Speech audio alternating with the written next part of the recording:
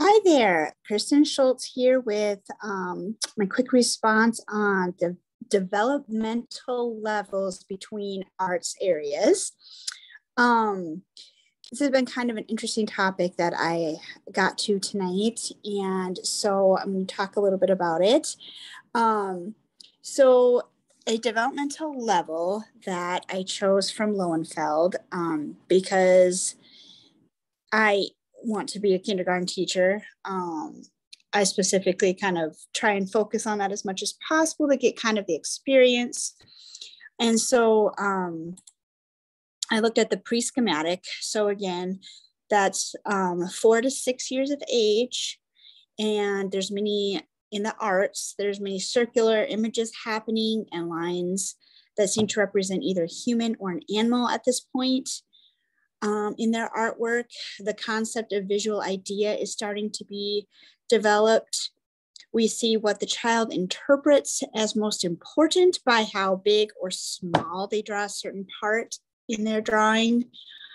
There's hardly any understanding of space quite yet, and colors are used more emotionally than logically at this point to kind of give an idea of what this pre-schematic level is like. So keeping that in mind, a concurrent development, I was looking at one of our other articles that we had as a resource, which was titled, I don't know, certain space here, Creative Dance Integration Lesson Plans.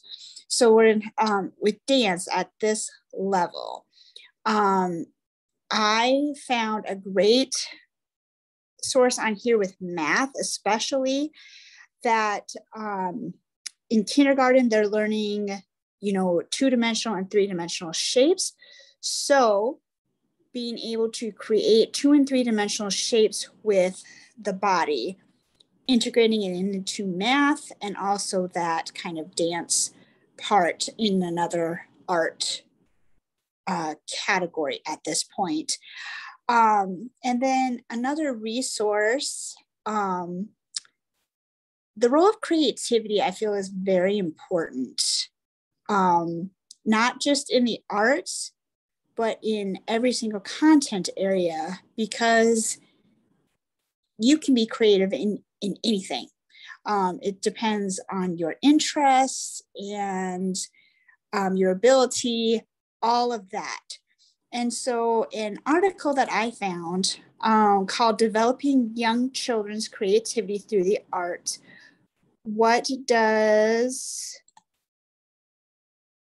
Sorry, I can't see the whole thing here. What does research have to offer? That's what it was. So in this article, it's a 21-page article that has lots of great information talking about creativity, especially in young children, and how it's defined and all of that. But one thing that stood out to me specifically was it is important to consider each child's creative abilities in relation to their personal stage of development, because we are each, we each are different. We have different things to bring. We're each developed differently, all of that. For example, a young child's work may not be considered original when judged against larger norms, but may be adaptive and original for that particular child and or in relation to children in that peer group. And especially with young kids, they are excited about what they do and want to show you what they do and what they are able to do. So it's just, as educators, we need to remember that and not lose sight of that ourselves as we, get older. So I feel that creativity is a huge thing in these developmental stages, and integrating not just arts, but, PE into our standards and all of that. So I look forward to doing this even more in my future classrooms. So thanks so much, and I hope you enjoy.